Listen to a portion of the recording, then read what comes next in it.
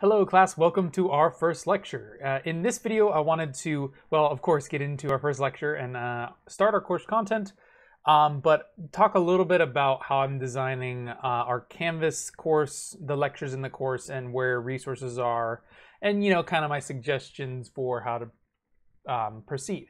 But anyways, here you can see what our typical lecture page will look like. It should start off with the chapter. Each section is kind of how I've organized the videos, and they'll be in an order that should make sense and flow very naturally through the content for that chapter. But what I wanted to mention is that sometimes I'll be using slides or handouts in those videos, and if you wanted to either print them out or download them or use them, those are available to you. You don't necessarily have to, because you can probably follow along with everything without needing that, but it's good to have for reference. And I'd say probably the best way to go about everything is to print out the handouts, work on them as I'm working on them, or work on them at your own pace, or kind of work on the extra problems just as practice. Now, of course, you're going to have a lot of practice with the online homework too, so I'm not saying you need to fill in those, because they're not graded or anything. They're all just extra resources if you want to use them, as well as having the slides saved. In the slides, there's a lot of, some of the most important information, kind of summaries, formulas, things that are useful. And a lot of times I'll be using the slides in my videos to discuss certain content and things, which it's, easier to work from the slides instead. Anyways, so yeah, I would recommend getting those things first and then, watching them in order. And as you're working on each section, what I recommend doing is also going and working on the homework. So, what I recommend is probably having 2 tabs open, logging into your WebAssign, and simultaneously working on the homework. So how I've arranged the assignments in WebAssign is for each section. So in Canvas, and this is because when I first created the course, we weren't planning on having it fully online. This is before everything switched over. And usually we have individual homework assignments, which are consisting of written problems and submitted in person. But since we've transitioned to online homework, those assignments, I decided to just break them down into each individual section, because I think that that's easier. But that's why it says homework 1, 2.1, 2.3, 2.4. But basically that usually would have been just homework set 1, whatever. And anyways, you can kind of ignore that. It really has no meaning anymore, aside to me. But anyways, my point here was, as you're watching the videos, you can simultaneously work on the homework set, which should look something like this. And it should correspond pretty directly to the videos. Now, you could watch all the videos before you start working on that homework assignment for the week, or you could sorry, I lost my train of thought there for a second. Or you could, watch them one at a time. Some of you may choose to work on the homework first and then watch the videos if you get stuck. Or, it's online. It's up to you how you want to do it. But what I recommend doing is using our class time Friday and Monday, where we're not meeting live, to watch videos and basically like going to class. So, for example, and this is how I've designed it for Friday. This is kind of like our class period for Friday.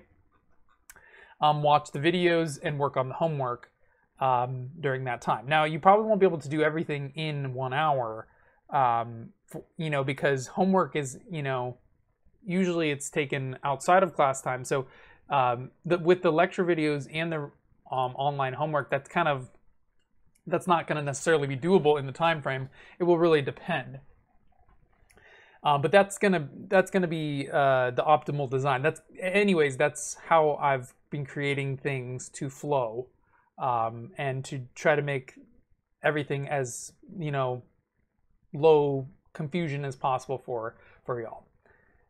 Anyways, let's get into chapter 2. Chapter 3 is all about functions. So the first section, we're going to look at an introduction and talk about some basics, getting into some graphing and other properties in these first few videos. But to begin with, a mathematical function is basically just a relationship between two quantities. And it's something that we can be very familiar with in the real world because most relationships are functions. So there's what's called a relation and a function. A function is a direct correspondence where it's like if something happens, there's a direct relationship from that. It's like cause and effect. And often we refer to the variables in such an equation as dependent and independent variables. And a function is a type of mathematical equation. But basically, it's defined to be a correspondence that assigns each element from one set into another. So like in a mathematical set, just a group of things. Basically, let's just jump into an example because I feel like I'm struggling to explain the basics of what I'm talking about. But basically, one set of the function is called the domain, or the set of inputs, and the range is the set of outputs, where that would be like cause and effect, and it would be the relationship between one group of things and another. So let's say the domain of our function is set to be 2012, 2013, 2014, 2015, and so on. And the range is set to be Giants, Red Sox, Royals, Cubs, and Astros. And so if you're just looking at these two things, and this is not a mathematical function, it's just I'm trying to create, illustrate a real example of the correspondence. Basically, we can see that, well, you could probably guess that on the left-hand side, the domain is a set of years, and the range is a set of baseball teams. If you're not a sports person, maybe you don't really know this correspondence, but basically, you could then, the question I would typically ask if we were in a live class is, does anyone know what this function is, or what is this correspondence? And you might guess maybe it's the correspondence between who won the World Series in what particular year. So we could design a function which would take the input, the year, and give us an output, who won the World Series. And we could call that function f, or typically we use a letter to describe our entire function. And the function would often illustrate a phenomenon. Like in math, it might be, well, take a number, multiply by 4, and add 3, and now the result would be your output of the function, where the input is the input number. Whereas in this case, our function is not like a mathematical calculation, but instead it would take the input, which is what is the year, and grind through that and tell us, well, what is the output, the winner of the World Series in that particular year. And sometimes we use what we call an arrow diagram to illustrate the correspondence. We typically don't do this with mathematical functions, but basically a domain, the domain is the set of inputs. So in this case, we're given these values, 2018, whoops. And the range is the set of baseball teams.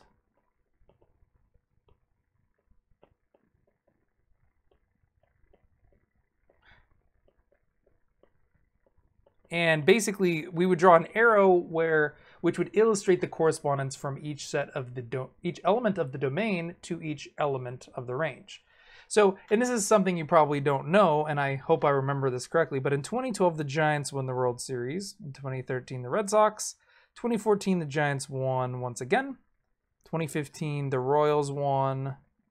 2016, the Giants won again, I think, or was that the year the Cubs won? And so, I could always go double check this relation, but there was something about how, was the World Series winner. And let's see who we could come up with. So it was the Cubs in 2016, the Astros in 2017, and the Red Sox in 2018. Okay, so yeah, I had forgotten. I had to double check. But I think you get my point in that we have a certain correspondence between two things. That's the idea of a function. Now, the whole point of this illustration was to illustrate a few things that are allowed in a function and things that are not allowed. In a function, again, in a mathematical function, every input has to be what we say well-defined. If there is an input, there has to be an output. Like, for example, one thing that wouldn't make sense for the domain would be, say, for example, 1402. Because in 1402, baseball didn't exist, as far as I know. And so we don't have a World Series champion, right? It's like if we were to throw that into our function machine, a machine that calculated and ran through and found the answer, we wouldn't have a way of doing that because it just is invalid. And so we'd say that is not part of the domain. Or another, other types of numbers that would not be in the domain, say, for example, 2012.3, like a decimal number or a fraction, or certain types of numbers might not make sense in certain functions, and certain other types of numbers might make sense. Or, of course, 2022. That is something we don't know yet. So, and we're obviously in our course, we're going to be focusing on mathematical functions as opposed to functions like this, where you can take the domain, run it through a formula, find the answer. But baseball is a little bit more complicated, and there's not a simplistic formula which would tell you who's going to win the World Series. There are ways of predicting and statistical models that can give you more likely outcomes and less likely outcomes, but we don't really know until it happens. And sometimes there's other things that influence winning, and scandals like the Astros in 2017 was a pretty big scandal with that win. So would you put an asterisk on it or whatever? Not going to worry about that.